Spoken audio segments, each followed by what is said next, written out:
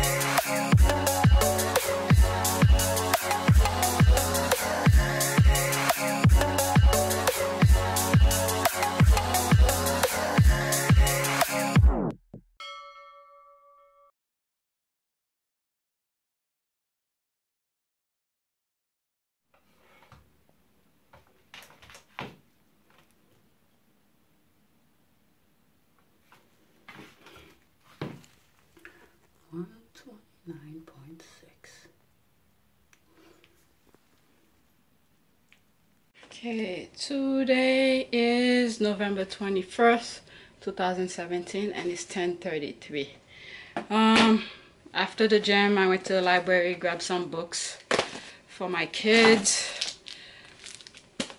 My oldest took a test. I don't know, his vocabulary sort of went down, so I had to do something. So I stopped at the library to grab some stuff to see that could help him. But I think I didn't find the type of book I was looking for. So I think what I'm gonna do is that I'm gonna search online like words that third graders should know, and then I'll make him search for the words, and so he knows what the meaning of the words are, so that way when he comes across them, he'll know what they mean. Because he has it's one of those things, you solve one issue, because he had issues of understanding, like reading comprehension. So I sort of tackled that. He did pretty well in that part. Now it's the vocabulary. I mean, they put the words in the sentence for him. I thought he will, you know, work his little brain and find a way of making sense out of a word he may not know. But I mean, he didn't do too bad, but it just went a little bit slightly lower than previous test that he took. So I need to tackle that, and while at the same time I'm trying to maintain his reading comprehension, because he doesn't like to read and he had issues with that. So I sort of got a handle of that, of him understanding what he reads. So I don't want that to go down. With that being said, today at the gym I did legs. Last time that I did legs, I wanted to do leg press, and I wanted to do that first the last time I was at the gym and someone was using it. So I didn't do leg press. So I made sure I did leg press first. So I did record it the way that I did it, and I'm probably gonna put that like a maybe at the end of this video, or perhaps in another video like I usually do, put my workout videos on. So I started with the press with no weight on it. I did 10 repetition shoulder width position on the platform, and then I did 10 repetition close grip, close stance on the platform. So, and I add one plate. I did the same thing with leg positions, and like it ended up being 20 reps, 10 shoulder width and 10 close.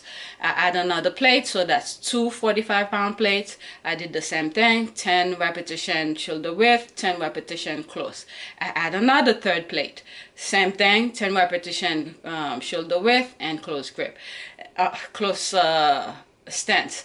I add a fourth plate, same thing, 10 repetition shoulder width, 10 repetitions close stance.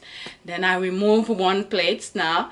Three plates on the platform, I mean on the machine. Again, same thing, 10 repetition shoulder width and 10 repetition close stance. Remove another plate, so two more plates there. I did the same thing. I remove another plate, one plate left. I did the same thing, 10 repetition shoulder width, 10 repetition close stance. And then I remove everything. There's no more plates on the machine. I did 10 repetition shoulder width, 10 repetition close stance. And after that, my leg was burning. The less how do you call it, the less rest you take, the better. That way you know, that will really stimulate the leg. And after that, just remember, I have sciatic, so my leg was like shaking, and I wanted to do the squat machine right next to it. And while I was on that leg press machine, somebody used it, so I ended up not doing that at all. And it seemed like it was excuse me, a perfect excuse, because my leg was shaking, and I was gonna do the same thing that I just did on that machine with that leg with that squat machine. But the way my leg was feeling, I was like, even if after I finished all the other one, I didn't even bother to look if it was available, because I could not do anymore. So after that, I did calf raises on the seated one. I just play around. I didn't record that. It's just, I just play around with it, because my leg was already pretty much annihilated with that silly exercise that I did on the press. So I play around with it. I did one leg at a time and increased the weight, and I did a couple repetitions until I got tired of it. Then I did the seated hamstring curl. Again, I play with it. I start with one leg at a time, and then do both legs and play around with it, increase the weight, reduce the weight, and do different movements with it. And then I did leg extension. Same thing, one leg at a time, and did couple repetition. I believe I increased it up to 110. And again, I didn't record any of that because I don't have any specific things to do, just do legs. And after that, I did the glute machine. I did that. I didn't even bother recording that also.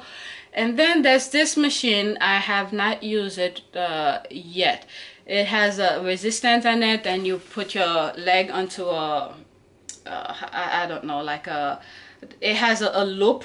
You could put your leg, so you could do some stuff like this, you know. So I play around with it, and I put the lightest weight. Right after I did that, my leg was shaking, especially the left leg. It's the left leg that was the problem. So I probably will use that machine a little bit more because of my sciatic. I need to strengthen my glutes, and that machine will help. And yeah, and that was about it. I didn't really do anything crazy. Tomorrow I'm gonna do back. My kids have half a day, and my oldest doesn't want me to pick him up, so my husband said go pick him up. So I probably will pick him up. So that's about it. And I hope you like it. And here's the video of the leg press that I did. So enjoy, let me know how you like it, and thanks for watching.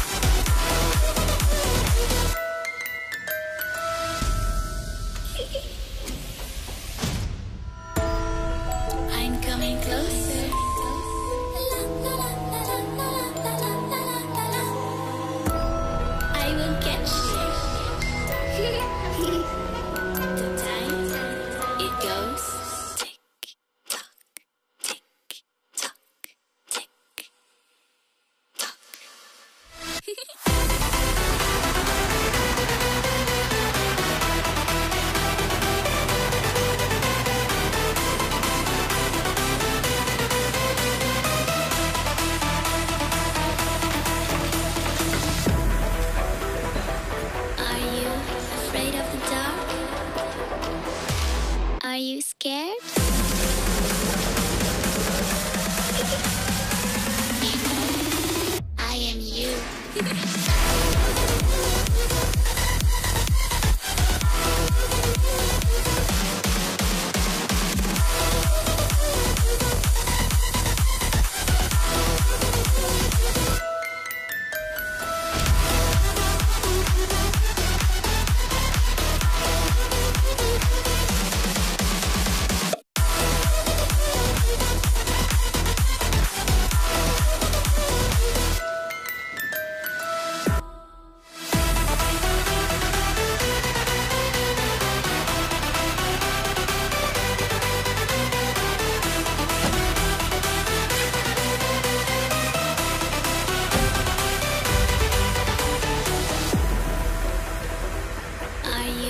Afraid of the dark?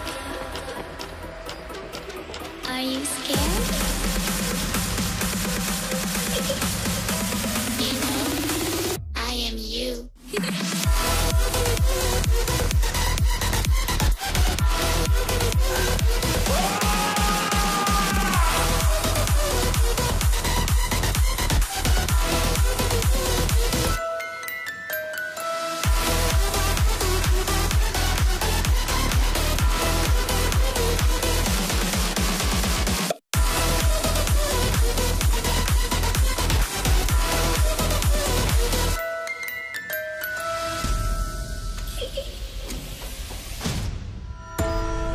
I'm coming closer.